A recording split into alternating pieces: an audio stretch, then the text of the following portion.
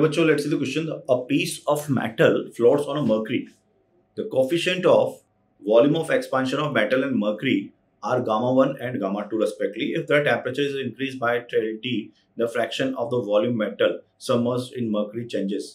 तो बच्चों, अब मान लो ये अपने पास एक मेटल हो गया, ठीक, जिसका वॉल्यूम अपन ने V मान लिया और जिसकी डेंसिटी अपन ने सिग्मा मान ली, और ये हो गया इसका इमर्ज्ड वॉल्यूम V इमर्ज्ड, और ये लिक्विड हो गया मरकरी जिसकी डेंसिटी अपन ने रो मान लिया, ठीक है। तो V immersed upon capital V, that is fraction of immersed volume, and that is equal to what? Sigma over rho. We know that according to your Bayes force, ठीक है। So V immersed by V is sigma upon rho. Now that, let's say this is K1 because we want to find the fraction of change. So if we increase the temperature, let's say the immerse changes and the volume of body also changes, density changes. So I will write this way, and let's say this is K2. So it becomes final. That was your initial. So fractional change कितना हुआ final with respect to initial?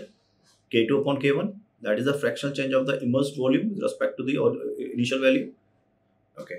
So I will write the sigma dash upon sigma into rho by rho dash. ठीक.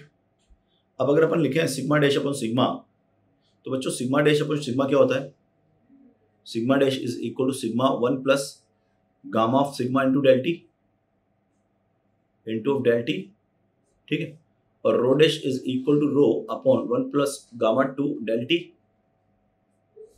So according to the value of K2 upon K1, sigma dash upon sigma is 1 upon 1 plus gamma 1 del T, and this is 1 plus gamma 2 del T.